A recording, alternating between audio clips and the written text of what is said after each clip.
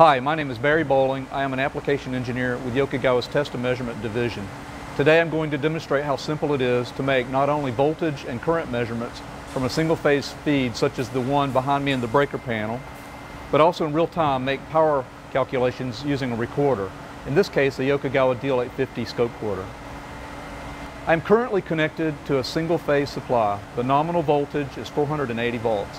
It is wired as a two-wire system, and I'm making a line-to-line voltage measurement and a single-phase current measurement. Behind me in the breaker panel are my connections. For the voltage measurement, I am wired directly into the DL850E ScopeCorder. For the current measurement, I am using a clamp-on CT. Assisting today is Rachel Hill. Rachel, thank you for helping out today. The load on my supply is a TIG welder, which sees only intermittent usage, meaning that it is a very dynamic load. While I am recording in real-time voltage and current waveforms, I'm also displaying only the RMS voltage, RMS current, the power in watts, apparent power in volt amps, reactive power, power factor, and watt hours. I will make these measurements while the welder is operating as Rachel welds for approximately 20 or 25 seconds. At rest, the welder is consuming approximately 450 watts and 8,700 volt amps. The power factor at rest is approximately 0.1 or less. My very next step while Rachel is welding is to take each of these measurements at the input of the power supply of the welder and display them on the screen of the DL850. Okay, Rachel will do the welding and I will start the recorder. So Rachel, are you ready? Okay, let's do some welding.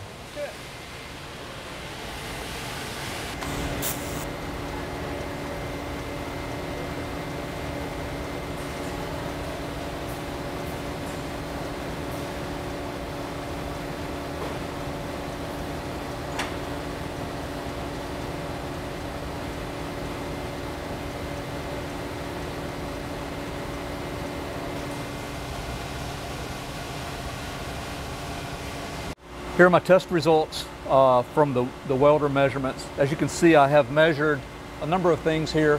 My power during that welding session was 7.2 kilowatts maximum, and then my watt hours is 19.85 watt hours for about 20 seconds worth of the welding session.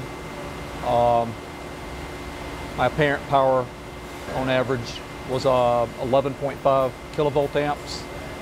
And lambda bounces around a lot, but I averaged it here and it's 0.2347. RMS voltage, 483 volts.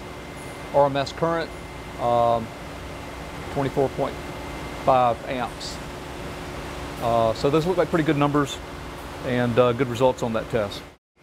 What is happening simultaneously, even though I do not have these measurements displayed on the screen at the moment, is that I am also measuring 125 other power parameters and 123 additional harmonic current parameters, all at the same time, in real time. I can view any of these measurements on the screen or save them to a binary file and view them and study them later on my PC. Traditionally, oscilloscopes and recorders have not been used to make power and harmonic measurements, but now, as you can see, the DL850E ScopeCorder has new capabilities and new applications such as real-time power measurements, which I have demonstrated today.